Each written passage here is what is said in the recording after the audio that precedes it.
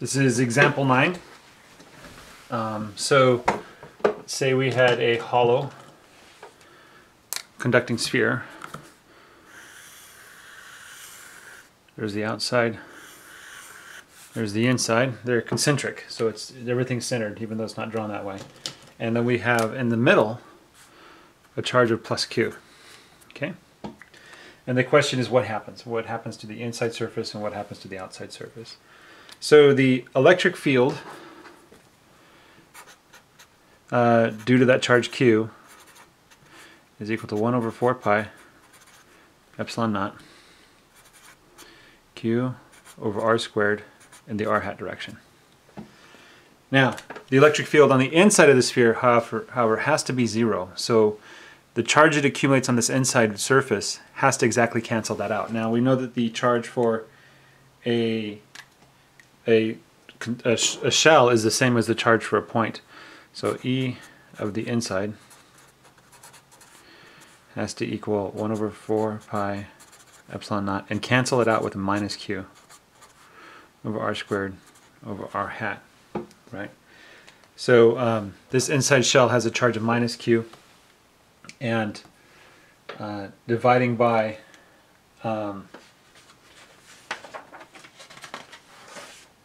the surface area there, we're going to get a sigma.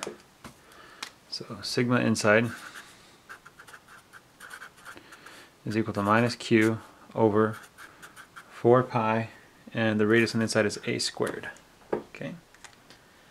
So we have a bunch of negative charges dancing around on the surface there. Not dancing, they're stationary. Everything's electrostatic, right?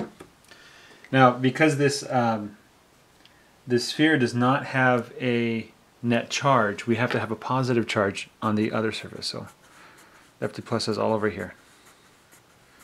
And it has to be exactly opposite to the charge on the inside. So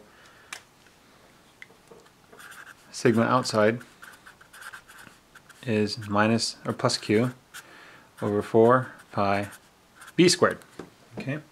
Now, as you remember, the charge, the electric field due to these charges are 0 on the inside. So this surface charge doesn't contribute anything to the conductor on the inside.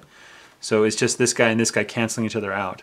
Whereas the charge outside the sphere looks like a point charge with a charge of plus Q, which is exactly what we have in the center. So in a way, outside the sphere, you know, nothing different is happening. It's as if the sphere wasn't even there, which is kind of curious. So, interesting.